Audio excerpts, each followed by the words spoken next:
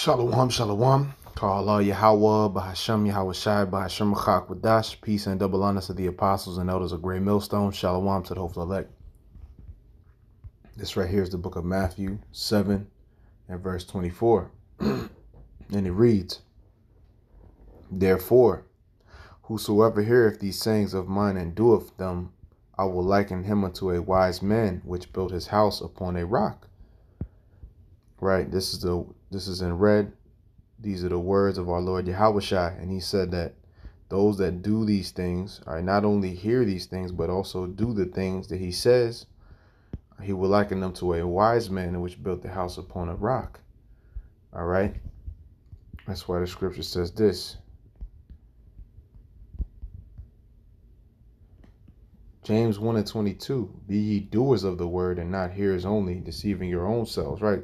Because to hear it and to claim to subscribe to it, but the actions don't reflect that, hey, what else does it say in the book of James?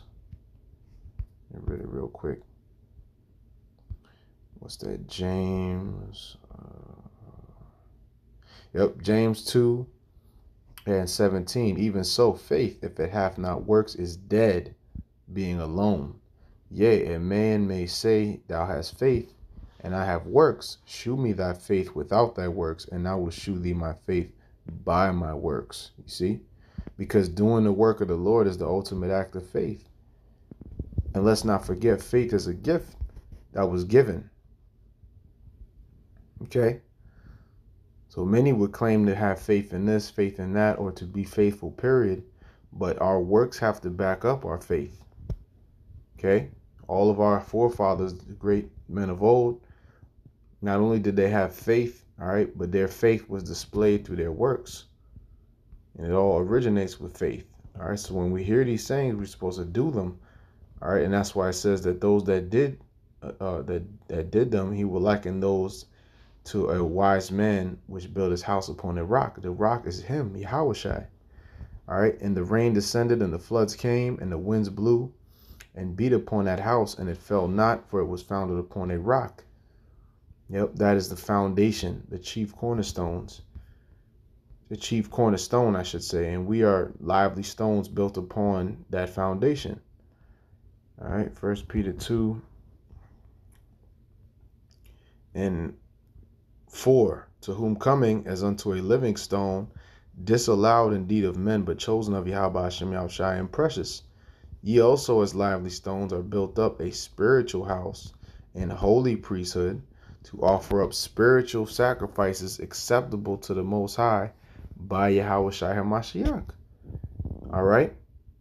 So these are lively stones.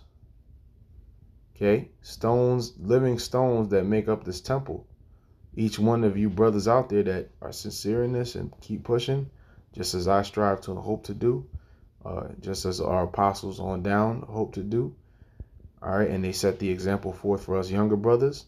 Those are lively stones in the spiritual house. So this is a holy priesthood, and we offer up ourselves as a sacrifice. So that's the action orientated, the action orientation of the truth.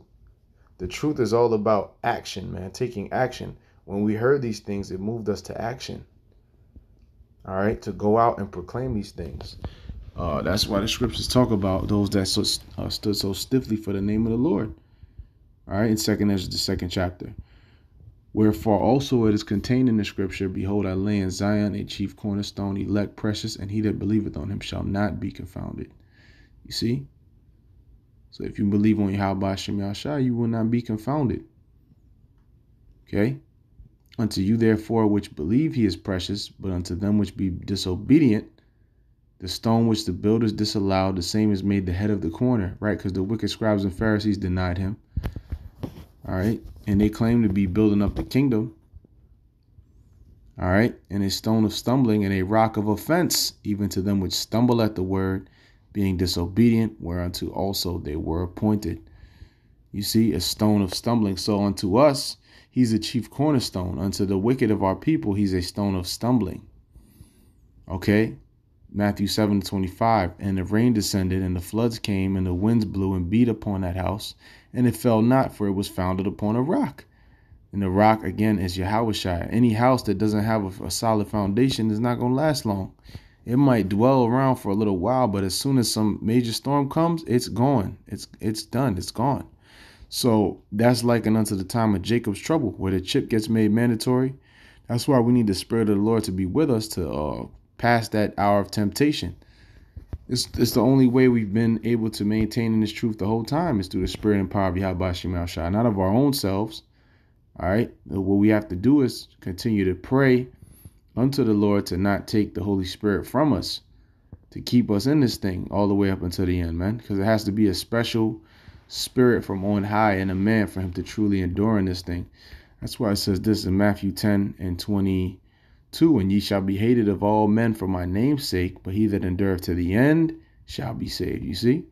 Matthew 7:26, and everyone that heareth these sayings of mine and doeth them not shall be likened unto a foolish man which built his house upon the sand. You see?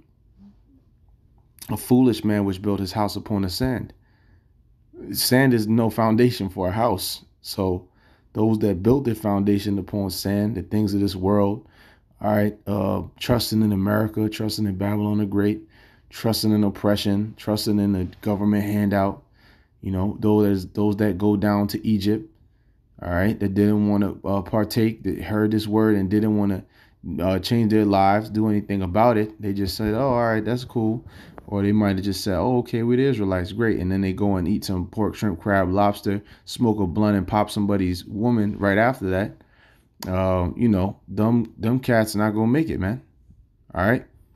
And the rain descended and the floods came and the winds blew and beat upon that house and it fell, and great was the fall of it. All right. So that's going to be the fall of the 2/3. Okay. So we need Yahawashi now more than ever, man. And we're striving to be joint heirs with him. We're not going to just receive that without going through certain things. Zechariah 13:8, and it shall come to pass that in all the land, saith Yahawashi, 2 parts therein shall be cut off and die, but the third shall be left therein. Yeah, we're striving to be a part of that third that's left. And I will bring the third part through the fire, and will refine them as silver is refined, and will try them as gold is tried. They shall call on my name, and I will hear them. I will say it is my people, and they shall say, Yahawashi is my power. So we're being tried, purified.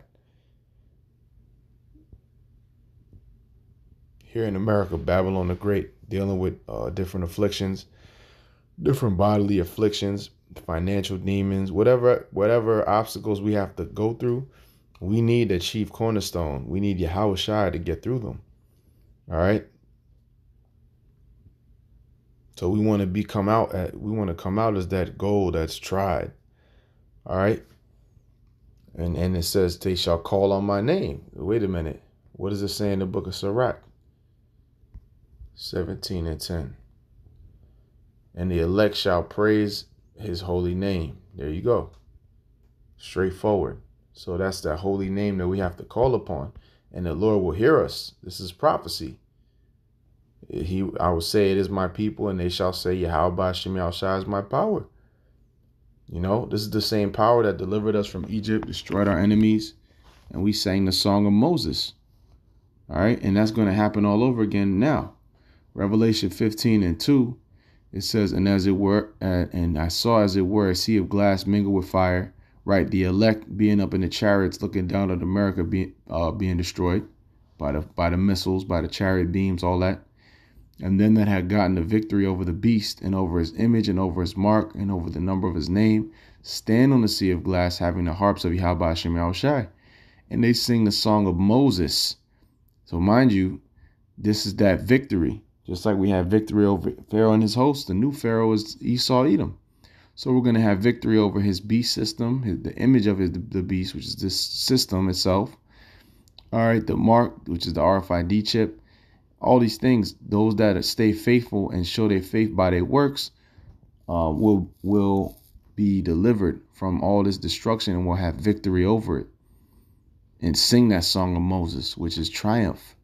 All right, and they sing the song of Moses, the servant of the Most High, and the song of the Lamb, saying, great and marvelous are thy works, Lord God Almighty. Just and true are thy ways, thou King of saints. Who should not fear thee, O Lord, and glorify thy name? For thou only art holy. For all nations shall come and worship before thee, for thy judgments are made manifest. And that's going to be when that destruction comes. And those that have made Yahawashi their foundation, Yahawashi their everything. All right, because that's Yahawashi is our everything, man. Just like a woman, her husband is supposed to be her everything.